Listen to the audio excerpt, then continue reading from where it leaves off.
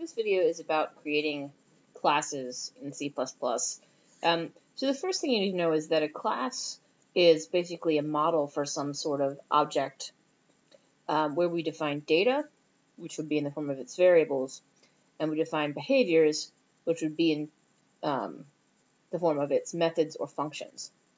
So let's say we want to model something like a piranha plant from classic Mario. We're going to make this really simplified for the purpose of this example, but we have to come up with the idea of what we're modeling. So my object that I'm modeling here is a piranha plant. And then we want to know, well, what are its properties or its fields, its values. So the data that it's going to hold, let's say our two pieces of data will be the color of the top of the plant and the state of safety that is currently being represented to the hero. So if this plant's up, it is not safe, and if the plant is down, it is safe. So let's call it safety. So actually, it just happens to safe. So that would either be like a true or a false value. True, it is safe. False, it's not. Okay.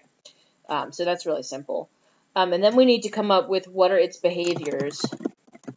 So let's say that a plant is able to rise, it's able to lower, and we have to have this one extra special method to actually cause our class to be created, and its whole purpose is to give these two guys starting values, and the special method is what's called a constructor.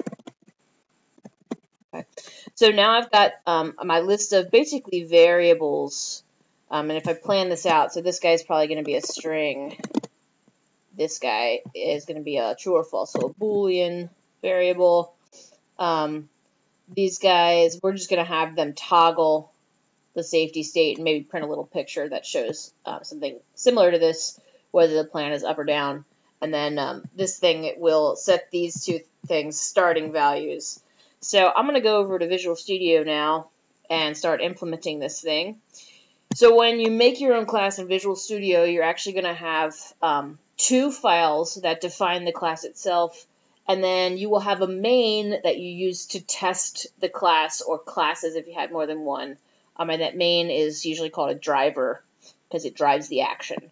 So my first file I'm going to make is actually a totally new kind. We haven't made this before. It's a header file, and guess what? It goes in the header files folder. So I'm going to right-click here and add a new item. And it's going to be a .h file, and I am going to name it the name of the class that I'm making, so I'm calling this Piranha. Okay, let's add that. And then the second file that's going to be associated with the class is going to be a Cpp file. It's going to have the same name as this .h file, and I'm going to put that in the source files folder, so let me go ahead and create that. So this is going to be a Cpp file called Piranha. Okay, and then I know that I'm going to want a main to actually test this, so I'm going to go ahead and add that in the source files folder as well, and I'm just going to call that driver, that's what the thing is. Okay, so I've got all this created, and I'm going to start in my .h file. In a class definition, my header file is really like kind of like a listing of all the things that the class has or owns. It's not the actual implementation of them. And you'll see it sort of looks like a struct because really a class is kind of like a fancied up struct where you have the component fields or variables, but you also have functions that you define. So I'm going to start out, and I'm going to move some stuff around as I do this by saying this thing that I'm making is class Piranha.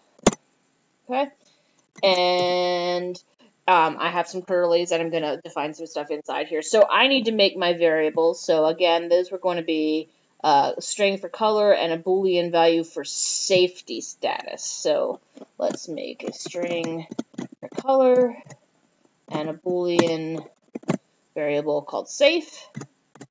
And already you see some complaining is happening. Well, if I want to use strings, guess what? I need my string library. So I'm just going to go up here and include it. Okay, and it's still complaining. What a surprise. And so since I'm working in Microsoft Visual Studio, I'm going to put my namespace standard in here. And there we go, we fixed it. Okay, so these are my variables. Now I need a list of my functions.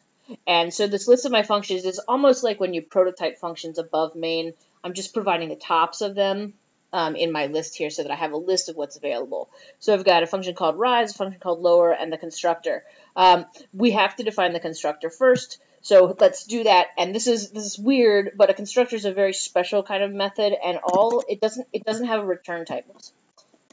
So the way that I can tell it's the constructor is it literally just has the same name as the class. So this guy is my constructor, and we will use it to set the starting values again of these two guys later. Okay.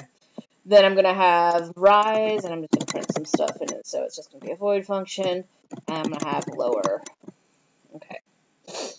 So I've got these guys. I know that I'm going to want to print some stuff out in this and this later. And just so that I don't have to include it there, I'm going to go ahead and include IOStream right here.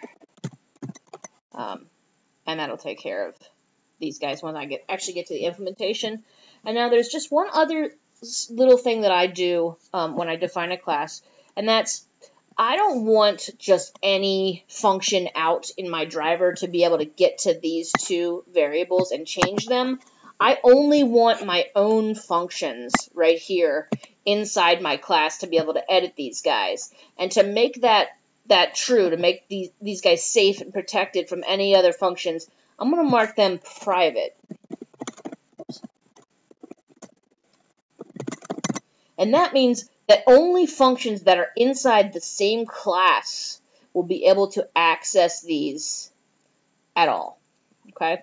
Now, I do want to be able to call functions out in my driver associated with my piranha plants. So I'm going to mark these guys public, which means that they can be called outside of the class. Okay? And then I just have one little thing left to do, and that's I want to make sure that if I make a really complicated program and I have already included a piranha plant somewhere earlier and I try to include it again, I don't duplicate it.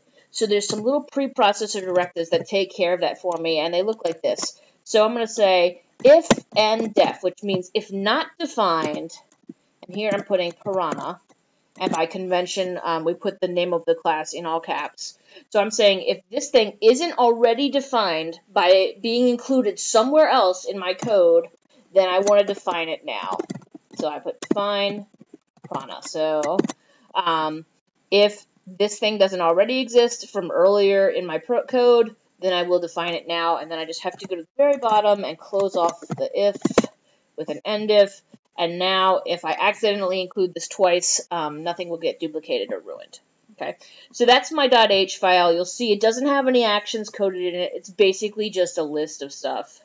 So now my next step is to go and code these three functions. So I'm going to go into my piranha.cpp, or my implementation file, and I'm going to start coding them. Well, the first thing I need to do is I need to include this file because it has my prototypes in it.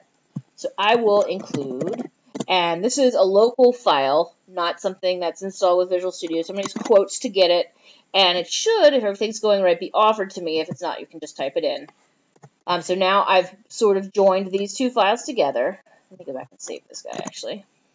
And I want to code these three things. So I'm going to copy them so that I don't have to retype those words. And I'm going to delete the semicolons. Let's get rid of this for a minute. Okay, so my constructor is supposed to give a starting value to my two values here. So let's just make the default color be red. And the default safety state be, let's see, true or false. So let's make it be down when we start. So it's true. Okay. You see, I'm already getting a bunch of complaining. And it's telling me it doesn't know what this stuff is. So there's this weird little extra thing you have to do when you implement the functions from a class. And it's called applying a scope resolution operator. I need to tell this function it belongs to the piranha class. So here's what I do. I go in front of it and I write the class name and then 2 colons. So now this function knows that it belongs to this class. Okay, and I'm going to have to do that for these guys. The constructor doesn't have a return type, so it's really easy to figure out where to put that.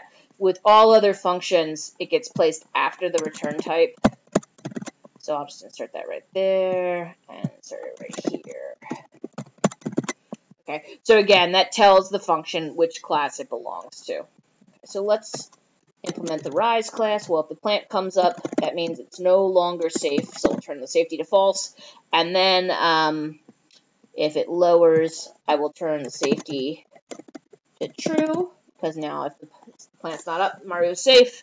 And then I've made some little tiny plant pictures. I'm going to go grab them out of Notepad. So here's my picture of my plant up. I'm going to grab this so I don't have to do it again.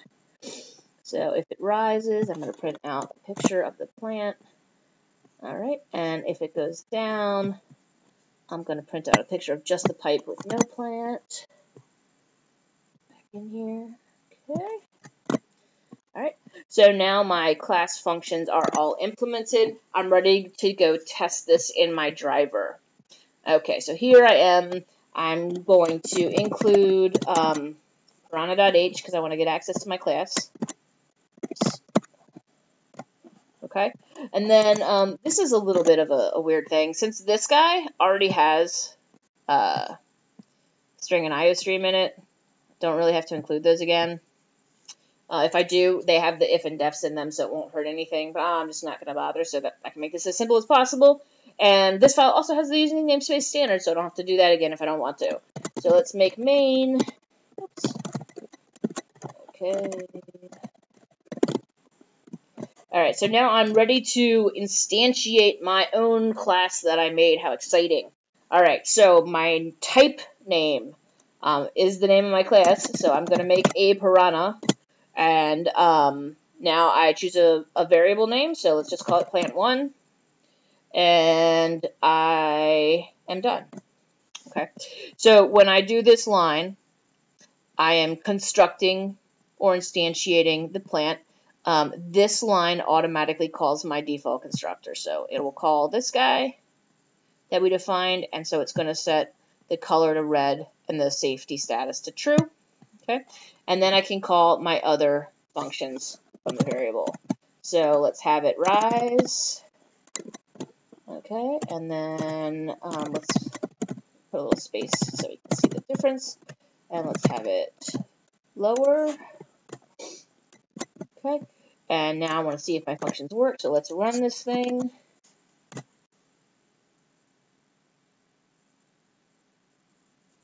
Okay, so here is my plant in the up position. That's as a result of calling plant.rise, and here is my pipe in the down condition as a result of calling plant.lower.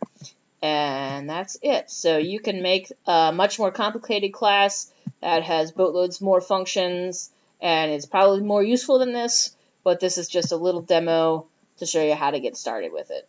So hopefully that will help you along.